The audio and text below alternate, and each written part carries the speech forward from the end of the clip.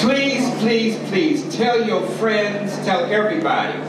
But when I thought about quilts, I said to myself, what would be better than to welcome the Obama family to our city with just something to keep you warm.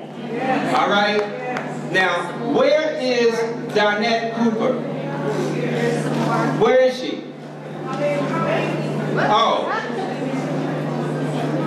She's a member of my quilting group, the Daughters of Dorcas and Son.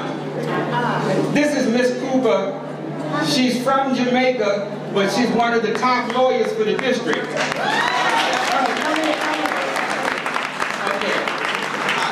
This sister called me after I didn't have no room for nobody else's quilt. And she said, I think you want to see what I'm doing. I was sitting at the table trying to design a quilt to open this exhibit with at the time. She took me into a bedroom, and the center of this quilt was laying on the bed. I said, can you expand that 7 or 8 feet? And she said, why? I said, I want to use it as the opening to my exhibit. So this is the brains, this is the artist, this is the lawyer.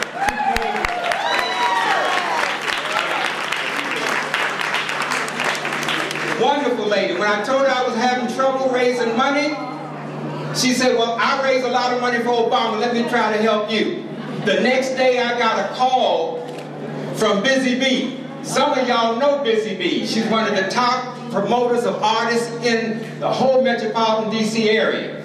Her last name is Britton. Yes, yes. Without Miss Britton's initial help, this exhibit might not have happened. So I want to give all praises to her. She's the one who made this reception happen. All right?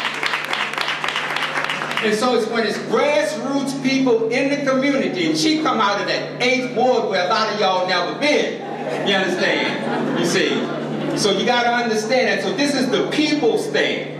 So if you have any connection with the Obama family, please let them know this is here, and they can bring their children here like they take them to the Lincoln Memorial. Okay? So that's it. That's all I got to say. Enjoy the exhibit. And please be gentle because I'm tired.